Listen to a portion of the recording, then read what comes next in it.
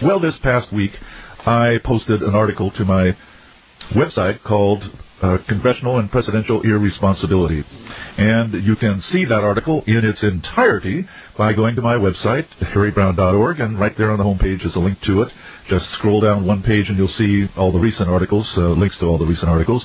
But in any event, in that article, I talked about this $388 billion spending bill that Congress passed just a few days ago. What happens, of course, is that they shilly-shally around, they dilly-dally around, they willy-wally around for the entire year, and they argue about this, and they do that, and so forth and so on, and then suddenly it's December. And the new fiscal year is already 2 months old, and they haven't passed appropriations for all kinds of different departments and agencies, and so they have to roll all this into one omnibus spending bill. And when they do that, they print up the bill, throw everything in it that hasn't been appropriated, and pass it so that they can get home, celebrate Christmas with their loved ones. And, of course, we wouldn't want to prevent them from celebrating Christmas with their loved ones, even though it's their fault that it is so late in the year that they're getting around to this. But the interesting thing about their doing this, and believe me, this is not the first time it's happened. The interesting thing is that to put all that they need to into one bill and then print it out, the bill is 3,500 pages long. 3,500 pages long. Now, how long would you think that it would take for a congressman to read that entire bill? Now, let me ask that question again, and I want an answer from you. How long would it take a congressman to read that entire bill? Do you have your answer? All right, I'm going to tell you now. It's a trick question. It's a trick question because no congressman ever reads a bill like that. All they do is they go into the House of Representatives floor or the Senate floor and vote for it. And when they vote for it, they have no idea what they're voting for. All they know is if they don't pass this darn thing, they're not going to get home for Christmas. And so here they have this 3,500-page bill appropriating $388 billion of our money, and they don't have the faintest idea what they're voting for. Once the bill was passed, suddenly, now somebody discovers that there's a provision in the bill that allows the chairman of the House Appropriation Committee or the chairman of the Senate Appropriation Committee or anyone that they designate as their agent to have, quote, access to Internal Revenue Service facilities and any tax returns or return information contained therein. End of quote. In other words, the chairman of the House or the chairman of the Senate Appropriation Committee or anyone that either of those worthy gentlemen designates can go snooping around in the IRS and read any tax return he wants. Yours, mine, George Bush's, Howard Dean's, anybody's. And suddenly, everybody's shocked. The congressmen are shocked. I didn't know that was in there. Nobody told me it was in there. I wouldn't have voted for that. Yeah, right. Well, why didn't you just not vote for the bill when you had no idea what was in it? My God, when you go to buy a car, do you let the car dealer or the car salesman say to you, we'll show you the car, we'll let you know what accessories are on the car, we'll tell you what color the car is, we'll tell you how much it costs after you give us the money for it? No, I don't think so. You know why? Because that would be their money being spent, not our money being spent. And so they would be very, very, very, very careful with what that money was going for. So, of course, they're going to pass some retro bill to cancel out that provision. Well, when I was in New York last night to give a speech at the Foundation for Economic Education, a very, very worthy organization, I was handed a copy of the New York Sun, which is a new daily newspaper 5 days a week that is now in competition with the Times, the Post, and the, what's the other one there, Daily News in New York.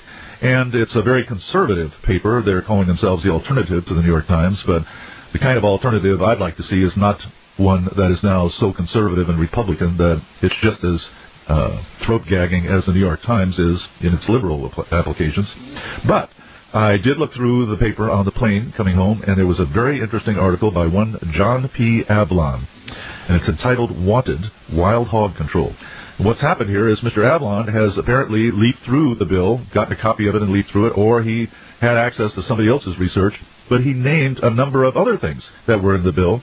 And here are some of the places where your money is going in this bill. There's $1 million appropriated for the, quote, Wild American Shrimp Initiative, unquote. Well, that sounds worthy to me. I like shrimp, and especially like shrimp that show a lot of initiative. Then there was $515,000 for brown tree snake management. Well, I think that's a good cause, because obviously you don't want those brown tree snakes running loose. They've got to be managed. That's in Guam, incidentally. $150,000 for the therapeutic horseback riding program. Well, if it's therapeutic, it must be good. Obviously, it's something very good, and that's at the Lady B Ranch in California. There is $150,000 for fishing rationalization research in Alaska. Well, I'm not a fisherman, but I can only imagine that if I were a fisherman, the last thing I would want to do would be to be fishing for irrational fish. And so this seems to me is a very good program. There's also $50 grand for wild hog control in Missouri, hence the title of John Adlon's column. Then there's a group of programs that I think are very, very important. $4 million for what Senator Shelby's office described as important research at an international fertilizer development center in Atlanta. Pardon me. Let's try that one again. $4 million for what a press release from Senator Shelby's office described as important research at an international fertilizer development center in Alabama. $2.3 million for an animal waste management laboratory in Kentucky. $470,000 for swine and other animal waste management research in North Carolina, and $268,000 for livestock waste research in Iowa. Now, I guess you know what fertilizer and waste management, swine, livestock, wherever it comes from, is. We're talking here about a word that I can't give out on national radio, because like Howard Stern, I get my wrist slapped. There's also $25,000 to develop a curriculum for the study of mariachi music in Nevada. $2 million, well, I mean, if we're going to be nice to our Mexican friends, we've got to understand mariachi music. And I, for one, don't understand it at all. So this is obviously a valuable program. $2 million for an unelaborated kitchen relocation in Fairbanks, Alaska.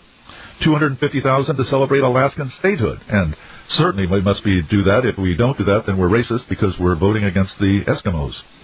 $99,000 to train students in the motorsports industry. Yes, we need more race drivers. No question about it. $1.75 million for an organization known as Parents Anonymous. Oh, yes. Parents who are probably doing things to their children that they don't want us to know about. And I can well understand that. Well, it goes on and on with things like this. This is what they voted for. And, of course, not one congressman knows of any of these programs, could tell you what they are, could even tell you that they're in the bill, unless you're talking about a program that he himself got inserted into the bill. And I'm sure there is pork there for every Republican and every Democrat in the House and every one of them in the Senate. And this is what they are doing with your money. Well, way back in 1995, I wrote a book called Why Government Doesn't Work. It was my campaign book for the 1996 election campaign when I ran as the Libertarian president. And I had a section in there about what a president could do. It was a chapter on this. And I said there, and I'm going to just simply quickly read this to you. Quote, one sign of a government run amok is that many congressional bills are hundreds and hundreds of pages long, and they include dozens and dozens of provisions that are irrelevant to the bill's topics. Congressmen rarely read the bills they vote for, and presidents almost never read them before signing them. Everyone relies on aides and experts to assess the bills, and even the latter can't read a bill that's rushed through to a vote or altered at the very last minute. In too many cases, congressmen and presidents don't even care what's in a bill. They approve it not because of its content, but because of its image. Tough on crime, racially correct, welfare reform, budget cutting, environmentally poor, or whatever. Now, this is the way that such things as quotas, asset forfeiture, draconian regulations, and so many other pernicious practices sneak into the law, as minor matters, so-called, are hidden in a skyscraper of words. But after the bill's passage, the regulators read all the bills thoroughly, and they enforce every single provision that's been sneakily put into the bill. And then some congressmen are shocked to learn that their constituents are being harassed. If I were somehow elected president, I would not sign any bill that I have not read in its entirety. I would consult with advisors, but I would always make the final decision myself based on what a bill actually says, and not just what its title is.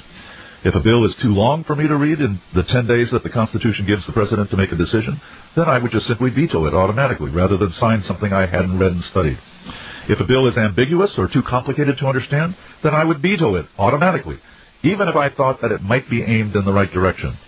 If these standards seem too rigid for this modern age, it is not because the standards are wrong, but because government has become too big and complicated.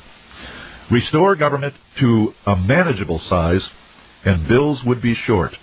Life would be much less complicated, and Congress could do all of its work for a year in just a few weeks. End of quote.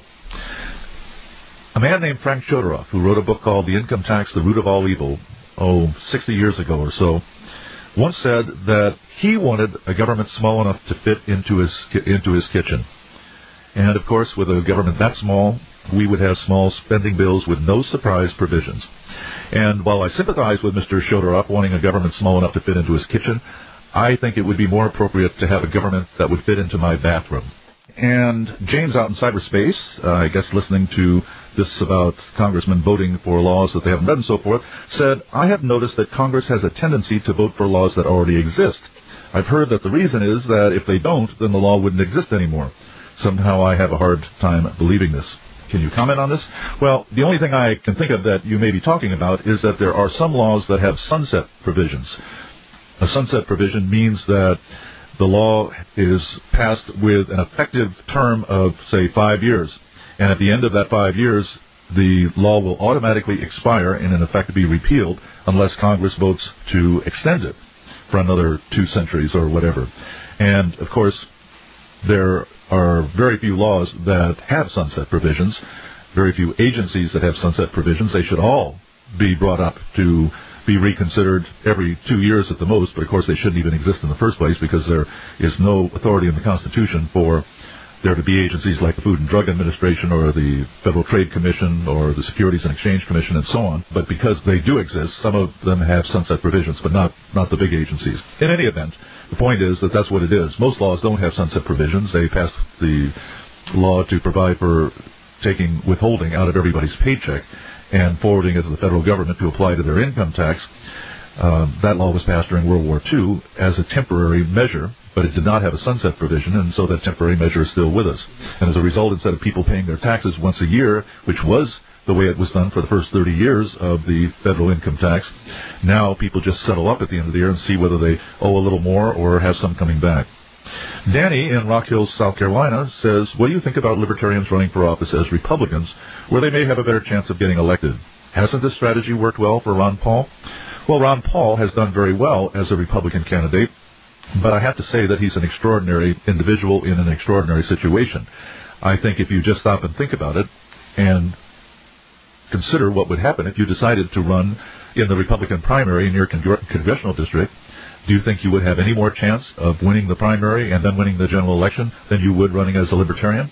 I don't really think so, because even if it was currently a Democratic district, meaning that a Democratic office holder had that congressional seat, still the Republican establishment is going to have somebody running that they approve of, not some kook who wants to repeal the income tax and end the drug laws and pull Americans out of Iraq and so forth. They just don't like those things. Then they're going to put somebody in that race against you, and they're going to make sure that that somebody has got at least a few $100,000, if not several $1 million available to win that primary. So you fight pretty much the same uphill battle that you would as a libertarian. Ron Paul was first elected in the late 70s to a congressional district just outside of Houston. He was elected as a Republican, and he was very popular in the district. And in 1982, he abandoned his seat to run in the Republican primary for the Senate because somebody had retired. I forget exactly what the situation is, but he ran in the primary against Bill Graham, who was a Democrat turned Republican congressman who now wanted to move up to the Senate. And Graham won the primary, so Paul was pretty much out of it. He had given up his congressional seat, and he didn't win the Senate seat. So years went by. In 1988, he ran for the presidency as a libertarian, and in case you didn't hear, he didn't win. And he continued to stay out of Congress and was out of Congress in all for 14 years until 1996, when he decided to reseek the seat that he had once had. And by this time, the seat was held by a Republican who had just a few months before quit the Democratic Party and joined the Republican Party. So he was a renegade Democrat, now a Republican. And Paul ran against him in the Republican primary, and the Republican establishment did everything they could to defeat Ron Paul, but he still retained a great deal of popularity in the district, and people liked what he had to say, and he won the Republican primary and went on to win the general election. 2 years later, in '98, the Republicans put up another candidate against him, and he still managed to win. And now, in the year 2004, he ran with no opposition whatsoever in the primary and no opposition whatsoever in the general election. He is that popular in that district. But as I said, that's an extraordinary situation. Now, maybe you could find another situation around the country where you have what would seem to be a libertarian sympathetic population in the district, and it might be in some way possible for somebody running on a libertarian set of proposals, principles, and platform to be able to defeat a Republican. But he'd have to raise a lot of money to do it because people wouldn't even know what he stood for unless he could run a great deal of advertising. So if you find such a situation, I wouldn't argue with you if that's what you decided to do or decided to support or somebody else decided to do. As I've said so often, I will never stick my foot out and trip somebody who's trying to move in the same direction that I am. But on the whole, I don't think that it is a workable strategy. That doesn't mean that we're going to elect libertarians to office in 2 years as a libertarian under the libertarian label, elect people to Congress, the Senate, or even to the state legislature in any appreciable numbers. But the fact that we're not going to be able to do it with the libertarians doesn't mean we should not be able to do it with somebody else. Meaning, just because we can't do it as libertarians doesn't mean doesn't mean that we should just run off and try something else, which doesn't seem to have much prospect of success either. So that's the way I feel about it, but others may feel differently. How do you feel about it? Give me a call, 1-800-259-9231, and we'll go over some other things, and we'll find out what's going on in the world.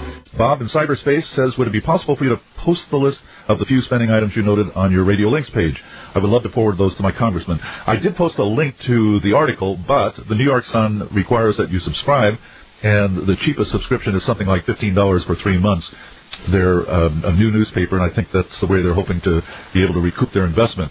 So it costs you to get to the original. I will write an article and quote Mr. Avlon's items that he has come up with in his research, and that'll probably be on my website within the next 2 or 3 days. All right, let's see what's happening out in the real world. Let's talk first with Chuck in California. Good evening, Chuck. Oh, Harry, there's something that I wanted you to touch on. I've been recently reminded about what a wonderful president Clinton was because of a supposed budget surplus that he had a couple of 3 years. I'd like for you to talk briefly about the supposed government surplus during his presidency. It was a fraud, not surprisingly, coming from those great politicians. No. Oh, fraud? Politician? No, come on. What happened was that that it wasn't Clinton that did this. This is the years and years ago, back when Richard Nixon was president. They put through a new method of accounting, one that would make Enron proud, and that is that instead of keeping the Social Security budget as a separate budget from the general budget, and just looking at Social Security receipts and expenditures, and whatever the excess of receipts over expenditures would go into the Social Security Trust Fund, suppose. They instead combined it with all the other expenditures for the military and for foreign aid and aid to education and all that stuff. And so now you had one big budget. And as a result, the Social Security money was just mixed in with everything else. So what has happened is that we have reached the point where they are just simply stealing the money from Social Security. They keep telling us the Social Security Trust Fund is safe and this, that, and the other thing, but they're stealing the money from Social Security to make up for the deficits, or to whatever extent they can make up the deficits in the general fund. And it finally reached the point where the deficit had been reduced enough that stealing the excess of Social Security receipts was enough to make it look like there were surpluses in the overall budget. But in fact, there was still a deficit being run because they were just stealing the money from Social Security and replacing what they had stolen with IOUs from the federal government. And that means they were borrowing the money from Social Security. And when you are borrowing money to make up, to balance the budget, you don't have a balanced budget. You have a deficit. Just like in California, Governor Arnold Schwarzenegger solved the great budget crisis where there was a great deficit in California. He solved it by borrowing money, which of course makes no sense whatsoever. Anyway, am I making myself clear on this? Yes, you did. I just wonder if that situation where the increase in the Social Security income offset enough to where they could brag about having a surplus, was that precipitated by baby boomers getting into their senior years where they're making the most money? Well, there has been a surplus in Social Security revenues for many, many, many years. This has been going on for decades. The problem is that the surplus is not enough to cover, to create a trust fund large enough to have provided for all that they are going to have to pay out at some time in the future. And when they start paying out to the baby boomers and others, as others have pointed out already, it's going to be a really rough situation, and they are going to have to raise the Social Security tax. Well, then what was it that Clinton did if the same accounting practice was in place when Bush Sr. was there, and Clinton was there, and Bush Jr. was there? Why did it only show a surplus during the Clinton years? Because the actual deficit was less during those Clinton years than it was in the two Bush terms. Why? Because he spent less money?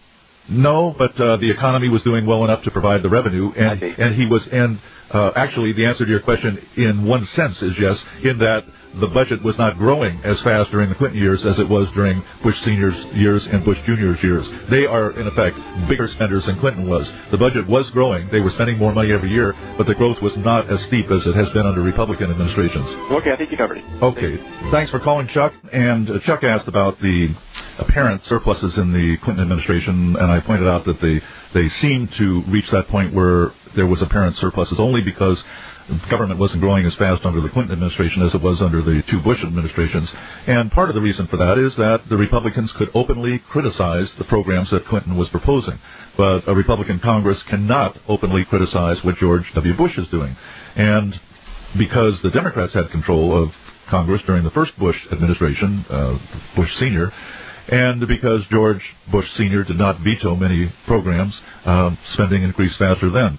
But referring back once again to John P. Adlon's article, from which I got all of those examples of spending in the omnibus spending bill, he says, the fact is that if you compare government spending from the Clinton years to the current Bush administration and its Congress, the Democrats can now convincingly claim to be the party of fiscal responsibility. Now, understand, this is coming from a columnist in a very right-wing New York newspaper. And when I say a very right-wing, I'm basing that on the study of one issue, and especially the editorial page and the columnists that they have on that editorial page. It seems to me that everybody is either center-right or right-right or right-right-right-right. That is writing for the New York Sun in the commentary section. So I'm assuming that John P. Adlon is a pretty strong Republican, but he too is fed up with what the Republican Congress has done, not just in the spending bill, but in all the spending that they have been doing over the last 4 years with Bush in the White House. And as you probably know already, George W. Bush has not vetoed a single bill so far. And with the rampant spending, with the rampant increases in the government budget, anybody who claimed to be a conservative, compassionate or otherwise, would be vetoing bills. And George Bush is not doing that. And you can say that it's military spending that has been required in order to make the budget increase, but the fact of the matter is that when you have a family emergency, you have to cut somewhere else to provide for the funds for that emergency. And George W. Bush, if he really is waging this war on terror honestly, would have to admit that he's got to cut someplace else in the budget. That is, if he is fiscally conservative. Oh, that's right, he's not fiscally conservative, so he isn't cutting anywhere else, and he's not vetoing any bills, and government is growing at a rapid rate. Did you listen to the news? You should have. There were some really juicy items in there. George Bush praised Pervez Musharraf, the dictator of Pakistan, as a partner in the war on terror, as he has done so many times before. And Musharraf is now visiting Bush, and they met in the Oval Office of the White House, I guess it was today. And, of course, Musharraf has, declared martial law in Pakistan, and he's probably dictator for life if he hasn't so called himself that. He is probably in effect, if not in name. And this is the kind of people that our government has been associating with, not just for the last 3 years, but for the last 65 years, since at least 1941, and probably even earlier than that. The United States consorted with Joseph Stalin, sent him billions and billions of dollars of money and materials during the Second World War, and even after the war for a little while, and of course supported dictators in Indonesia and South Vietnam and South Korea, and a lot of African dictators and various Pakistani dictators, and today Uzbekistan and Turkmenistan dictators, and I know I'm leaving out a level. Chiang Kai-shek, God, the billions of dollars that went to him with a very corrupt and very, very repressive regime there. And you can just go around the world with this and see all these different places where the United States has supported these dictators. They were our partners in the war on communism. They are our partners in the war on terror. And the next thing you know, they turn out to be our enemies, like Saddam Hussein, who was our partner in trying to bring down the government of Iran back in the 1980s. So nothing ever seems to change. Another big item in the news was John McCain said that Major League Baseball has 1 month to come up with a solid policy to outlaw steroid use. And what happens if they don't come up with that in the 1 month? Well, then he will see to it that a law gets passed that will force them to abide by a policy set by Congress. So, of course, with a gun to their head, the high mucky-mucks of Major League Baseball will come up with a steroid policy, and everybody will call it a voluntary gesture on the part of Major League Baseball. There's no law saying they had to do it, but they did it anyway. Of course, if they hadn't done it, a law would have been passed, but that will be forgotten in a month or two after that. Well, let's now travel out to Nevada and talk with Mark. Good evening, Mark. Hey, sir. How are you doing? Just fine. What's on your mind tonight? So this is the first time I've caught your program since you've been with GCN, and kind of excited about the fact that you're over on GCN. I've been a long-time GCN listener. But, Good. I noticed you were talking about how unfeasible it is for outsiders, mavericks, to run for some of these partisan offices. And one thing, I believe it's you that has said this in the past, and you're absolutely right on this. You've said in the past that we would not naturally be a two-party system, that we are a two-party system today as a result of state intervention. Sure. And I ran for city council up in Minnesota. I'm not sure if you can tell, pursuant to my accent, that's where I'm from originally, but I actually ran for city council, which, of course, was a nonpartisan race in Brooklyn Center, Minnesota. I actually did pretty well.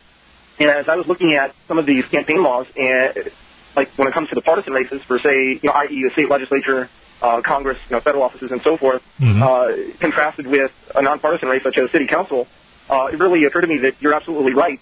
Because, in fact, I think I can explain a huge paradox with some of these ballot access laws. Like in Minnesota, for example, the way that it works is if a candidate running with a certain party gets at least 5% of the vote, a candidate who's running for a statewide office gets at least 5% of the vote, they will retain, that party will retain ballot access for the next election cycle. So say somebody running for governor or U.S. Senate, in fact, I'll just use an illustration here. Say there is a Republican running for the U.S. Senate, and he garners, say, 35% of the vote, but he loses. The Republican Party would then have ballot access for the race 2 years later. Sure. Any Republican candidate in that race. But now, think about this now. Oh, you're saying any Republican candidate anywhere on the ticket? Yes. I see. Minnesota is going to, because the Republican Party, a candidate in the Republican Party, ran for a statewide office and got at least 5% of the vote. So only one candidate has to do it to make the whole party exactly. So think about it. Suppose that somebody's running for the U.S. Senate with the Republican Party, and they get 35% of the vote, and they lose, and then they get fed up with the Republican Party. They decide to switch to, say, the Libertarian Party or the Constitution Party and run for governor 2 years later. They themselves will not have ballot access as a Constitution Party candidate or a Libertarian Party candidate, but their Republican opponent would because of the 35% of the vote that they got 2 years earlier. Right. And so clearly these laws are set up to favor, just Republicans and Democrats. Right. Well, that would seem to be an argument in favor of what the person who wrote in a little while ago in the last hour saying, what about having libertarians run as Republicans? Because in the state of Minnesota, for instance, he would, if he could win the primary, he'd have automatic ballot status. Well, I like the idea of making all races nonpartisan, the way most municipal races are done, so that everybody has to go through the same standards and meet the same criteria, and they can't discriminate. Well, if they were all nonpartisan, then the party system would crumble. No, because, like, for example, I was actually Libertarian endorsed when I ran for city council. Mm-hmm. So, but the thing is, for all practical purposes, the way that the parties have, the way it is right now, you're right, that the party system, the present system would crumble. In other words, you could be a member of the hair club for men, as opposed to Republican, and that's not going to make a dime to the difference when it comes to how you're going to get on that ballot. And actually, I like that idea. Because presently, if you're a Republican or a Democrat, then you have an automatic advantage. And really, I see that as state-sponsored discrimination. Yes, well, I think the answer to it is to try to eliminate the discrimination wherever possible, and it has been eliminated in some cases, such as in Florida, where they passed an initiative that got rid of the very, very discriminatory ballot access situation there. But they had to go over the heads of the legislature and do it in an initiative that be voted on by the people. But I would like to keep the party system because I would like people to be identified as libertarians, and we continue to do outreach through radio and television and organizations like Downsize DC and the Libertarian Party and build name recognition for the libertarian label. We want people to know who are the small government candidates because you're going to find that the average person walking into the voting booth has no idea who any of these people are. They're all foreign names to him. He has no knowledge who this person running for the state legislature is, and we want to build eventually to the point where people say, a libertarian, I'm going to vote for him because he's going to be for smaller government. So thanks for your thoughts, though, Mark. I appreciate it. And let's talk now with Jan in Colorado. Good evening, Jan. Good evening. What's up? I think that you may have advanced my understanding of the Social Security situation a little bit with your discussion last hour. I wanted to try to clarify it a little bit more. Sure. So before Nixon changed the rules, was there a Social Security trust fund? Yes, and there still is, supposedly, but the trust fund is full of IOUs. It always has been full of IOUs, but I guess what I'm trying to say is it's full of more IOUs now than ever. Well, every year it has increased the number of IOUs, but it's really a case of bookkeeping. Before, they knew how much the deficit was in the general fund. Now we don't know unless we go into the numbers and dig them out, and you can get those numbers. There's a website, government website, Economic Indicators. It's a monthly publication they put out in hard copy, but they also have it on the Internet, and I will make a note to put the link to that up there. You can go there free and get information, and if you find the right table in there, and I'll steer you to the right table, you can see exactly how much Social Security receipts exceeded Social Security expenditures, and you know that amount needs to be added to whatever they're saying the deficit is in order to know what the real deficit is, because if they were not letting that get mixed in with the general fund, they would have a bigger deficit. But what they're doing is they're issuing IOUs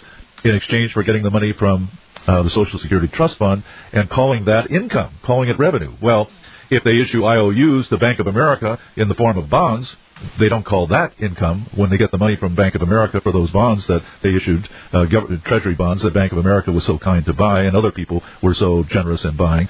But when they issue IOUs to the Social Security Trust Fund, they consider the money they get back from Social Security then to be income to the government. And it obviously isn't. And as I said, Enron would be proud of somebody who developed this kind of an accounting system. How am I doing? Am I making this clear? As I say all this, I know exactly what I mean, but I'm not all that sure that I'm making it clear to anybody else. It is definitely hard to track. So all along, before and after the change of rules, you had money coming in from our paychecks going into this trust fund, and it was also being paid out. Money was being paid out to retirees, and up till now, it sounds like they've increased taxes as necessary, so that there's always been more money coming in than has been paid out. Is that right? Yes, there has been a surplus year after year, and I don't know what the current projected year is now that the expenditures are going to start outrunning the surplus, but from that point on, then the surplus is going to deplete it year after year. But let me put it this way. There has always been a surplus, as I said, and always that's the surplus then has added to the trust fund. Now, what do they do with that trust fund? Well, they don't just have a whole bunch of dollar bills or $100 bills or $1,000 bills piled up in the corner of the Social Security office somewhere, and they don't have them in a bank vault somewhere, and they don't have them in a bank, and they don't have them invested in stocks. What have they done with this surplus? How have they used that surplus? Well, they have always, from the beginning, used that surplus to buy U.S. Treasury bonds, because U.S. Treasury bonds are considered the safest in terms of credit risk of any kind of bonds available in the market, and they are the safest in terms of credit risk. So that's always been the case. But they have recognized that the fact that when they buy a bond from the government, that does not constitute income to the government. That's a loan to the government to cover the government's deficits, either the current year or previous years or whatever. And it was always recognized that the government was borrowing this money and using it to cover its deficits. That's before Nixon. Right. But then once with the Nixon change in the accounting system, they now pretend that when they issue these treasury bonds that are bought by the Social Security Administration, whereby the Social Security Administration gives them its surplus and buys bonds with it, they now pretend that this money coming from the Social Security Administration is really revenue to the government, offsetting the government's expenditures, and in the case of those few Clinton years, totaling up to a government surplus. And maybe by my explaining it that way, it might be a little clearer. Okay, so when I got a $100,000 mortgage, that was income. It was not a loan. Absolutely, that's exactly right. By the government's bookkeeping system of the last 30 years. Okay. So I have another question. The money that they're taking in for Social Security, they need to invest that so that when people reach retirement age, they'll have money available to pay them back. Right. Now, it's been said that they're not taking in enough money to create investments that will be able to pay back the retirees. No question about that. All right. Now, would there be a difference in effect on the economy if they did take in enough to if it did cover the future demands. The difference would be, yes, but it would be indirect. The direct difference would be on the federal budget, in that huge tax increases will be necessary somewhere along the line, and those tax increases will either be an increase in the Social Security tax or an increase in the general income tax, which will then be used to subsidize Social Security. But either way, the drain on the economy of having higher taxes would be a negative effect on the economy, as any tax increase is. And it isn't just a higher tax increase, it's the fact that there's higher spending involved, higher outgoes of the federal government, because it's really the spending that counts. When Bush lowers taxes, it's just a bookkeeping trick, because the government is still drawing resources out of the economy, and when it does that, those resources are not available to us, and we notice it in higher prices or in the unavailability of products or in other subtle ways that we don't attribute to what's going on in Washington and the spending in Washington, but that's where these dislocations in the economy are originating, is with higher spending. So just lowering taxes does not change anything. It just rearranges the burden of big government. Yeah, I understand that. So the difference would be between covering by taking in enough money as you go versus waiting until the last minute to tax it. Well, as far as Social Security is concerned, yes, but in order to allow for what they're promising to people, we probably need a Social Security tax now of 25 or 30% instead of 15%. And someday it may be that, and that is what it is in Italy and Belgium and a number of European countries today. It already is that high in many of those countries. Jan, thanks so much for your call. And we have a message from Jeff. Says, would a Libertarian running for the Democratic nomination have better luck than if he or she were to run as a Republican? A lot of Libertarians seem to think the Republican Party more closely matches their views, but I just don't see it. Well, no, I don't know that there would be any difference between running as a Republican or a Democrat. In either case, the party machinery would go into action to keep a Libertarian from getting the primary victory. And as for people saying that the Republicans more closely match the Libertarians, that probably was true 30 years ago or more, but it has become less and less so. Both parties are really shams, both of the major parties. The Democrats claim to be for civil liberties, but they vote to censor the Internet. They vote to put a V-chip in your television set. They claim to be for peace, but they vote to go into Iraq and kill a bunch of people.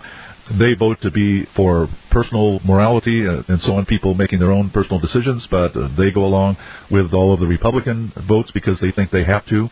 And on the other side, the Republicans claim to be for smaller government, but they vote to send money to foreign dictators, and as we have seen, they will vote for anything that anybody thinks is a good idea.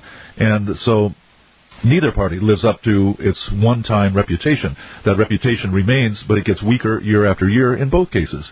And all they are interested in power. And big government gives them that power, and so they are not going to be very supportive of anybody who tries to get a nomination in their party primary anywhere, not somebody who is outright for smaller government. And Jonathan Traeger, who used to work for the Libertarian Party, sent me a question, and I give his last name. I hope he doesn't mind, because I've got to tell you a little story about Jonathan Traeger. Today I arrived home from being in New York. I flew there yesterday, spoke at the Foundation for Economic Education last night, and flew back this morning. Had to get up early to do so. And when I got home, I had not had much sleep last night or the night before, so before going into my office, I decided to just sit in the living room, turn on the television, and let myself doze off a little if I felt so. And in surfing through to see something to put me to sleep, I came across a movie, and I forget why I stopped there for a couple of minutes, but it was a movie with John Cusack, and I have no idea what the name was. I never did find out, but I was just about to drowse off to sleep when suddenly I hear this woman say on a telephone saying, "I want the address of Jonathan Traeger in New York." And I came bolt up, awake, and then I hear over and over again, "Yes, Jonathan Traeger, that's right, Jonathan Traeger." And I wonder if Jonathan Traeger has ever seen that movie. And just because you're on pins and needles wanting to know the end of the story, yes, I did eventually fall asleep. Jonathan does write, though, and say, Murray Sabrin is a great example of why Libertarians running for office as Republicans won't work. In 1997, Sabrin was a Libertarian candidate for governor of New Jersey and won 5% of the vote in the general election. He then left the Libertarian Party for the Republican Party. In 2000, he sought the Republican nomination for U.S. Senate on a Libertarian platform. The GOP chairman at the time publicly denounced Sabrin and his outlandish ideas, and the party machine backed one of Sabrin's challengers. Not surprisingly, Sabrin was clobbered in the primary election. Ron Paul is the exception to the rule. If many Libertarians tried to imitate him, virtually all of them would meet with the same fate that Sabrin did. Well, I'd have to say that I think Jonathan is absolutely right. I look back at the election last month, and I keep hearing that what won for George Bush was his stand on moral values and people coming out to vote because they were encouraged to do so by the churches in the Bible Belt and so forth. And I really doubt that the that was the case, that they got more votes out of the morally inclined people than they had before. But whatever the case, there is no question that we certainly do not want politicians making moral decisions for us and enforcing those with coercion, with putting guns to people's head to make them obey. In the first place, if you ask politicians to impose morality, then moral questions are going to be decided by whoever has the most political power. And that is never going to be you, and it's never going to be me. And so if you give the government the power to implement God's law, someone else is going to use it next year to implement the devil's law. And you're not going to be able to do anything to stop him. And you just have to ask yourself, if you're going to impose, if you're going to use government to impose morality on people, what you're doing is you're asking Teddy Kennedy, Trent Lott, people like Bill Clinton, George Bush, Bill Frist, Jesse Helms, Charles Schumer, you're asking people of this ilk to decide moral questions and impose by coercion standards on all of us. And I don't know about you, but I don't consider those people to be moral paragons. And I certainly would not make them role models for my children. And I certainly then do not want them to have the power to enforce their way on everybody else. And, if you carry it to its logical conclusion, why in the world would we even think of asking politicians to provide moral guidance for the country? Every one of them, Ron Paul perhaps excepted, every one of them at one time or another has sold his vote, sold his alleged principles in exchange for political, personal, or financial gain. And politicians pander as shamelessly as any streetwalker. Why in the world would we want them setting moral values for the country? And the result, of course, is that when you ask the government to impose your values upon others, you wind up with the government imposing someone else's values on you. So it comes down to the fact that you have two choices available to you. Try to use the government to force your values on other people, or take away from the government the power to impose anyone's values. Because if you try to use the government, the next bad administration will then force alien values upon you. But if you take away such power from government once and for all, you no longer have to worry about politics. You can live your life in peace and raise your children by your values, not somebody else's. David in Minneapolis says, I've been hearing a lot of talk lately about amending the Constitution to allow persons not born in the U.S. to be president. The proponents of this seem to be focused on letting Arnold Schwarzenegger run for president. What are your thoughts on this issue, aside from Arnold being too liberal for our tastes? I haven't really thought through the general issue of a country letting a foreign-born person be the head of government. All I know about this subject is that Russia once had a head of government who was from Georgia, and that Germany once had a head of government who was from Austria. Bad things happened both times. Of course, David is referring to that fellow from Georgia named Joseph Stalin, and no, he's not talking about Atlanta, he's talking about Georgia, which was one of the Soviet republics, and he wound up as the dictator of Russia, as you know, and the fellow from Austria, who became the head of government in Germany, was a guy named Adolf Hitler. And a friend of mine once said that the Austrians are so smart that they have allowed the world to think that Beethoven was an Austrian and that Hitler was a German, when the opposite was true in both cases. Now, as to amending the Constitution, of course, I think it is a bad idea ever to amend the Constitution because of a current situation. In other words, the idea that if we amend the Constitution, it will satisfy some current need. And the current need in this case, of course, is perceived by some people as being, we got to get Arnold eligible to run for president. Why in the world people think Arnold would make a good president is beyond me. This movement started even before he was elected governor of California. Well, of course, I know the answer to my own question, and that is that this movement is by a bunch of Republicans who think that Arnold Schwarzenegger will appeal to a lot of young people and other people, and that he would be a big vote getter as a candidate, even if he might have policies in office that are contrary to one's principles. Who cares? The whole idea is to get a Republican-elected president. So, obviously, they are doing this merely to get a Republican president in 2008 or 2012. Now, as to the question itself, whether a foreign-born person should be eligible to run for president, I see nothing wrong with that, provided the person has been in this country for a long, long time. And there is a proposal afoot. Actually, there are several proposals of this kind afoot right now, and one of them is that a foreign-born person could run for president if he had been a resident of the United States or a citizen of the United States for 20 years. In other words, somebody can't come here, become a citizen as quickly as possible, and then run for president. And that would perhaps keep out somebody who was doing it for ulterior motives. What would an ulterior motive be? Trying to get government power? That would rule out a lot of people, wouldn't it? Well, anyway, you get the point. In other words, we don't have to be afraid that some Manchurian candidate, as they're calling it, as the saying goes, would be sent over here to run for president and then turn the country over to China or something of that sort. And the length of time might be 20 years, whatever, but it shouldn't be a year or 5 years. It should be a healthy stretch of time. And of course, that would leave Arnold Schwarzenegger out. He's already in his late 50s, I believe, or mid to late 50s. And I don't think that there's any chance in the world that the Constitution is going to be amended under any circumstances, so it's not something we really have to concern ourselves about. And what I spent the first half hour or so on were the various things that were in that the ominous spending bill that Congress passed this last week. And, of course, all those ridiculous items are just a small sampling of what Congress is doing all year round. As I've said before, there is nothing, absolutely nothing so ridiculous that we could say that no congressman would dare get up on the floor of the House or the Senate and propose it as to being a brand new law that ought to be enacted. I mean, there is nothing outside the reach of Congress now. And the whole concept of limited government has been thrown out the window. We don't have a Constitution. When it says Congress shall make no law, the Supreme Court decides, well, does that mean Congress shall make no law unless Congress thinks there ought to be a law made? And then they debate that within their robed exteriors for a good long time and finally render a decision.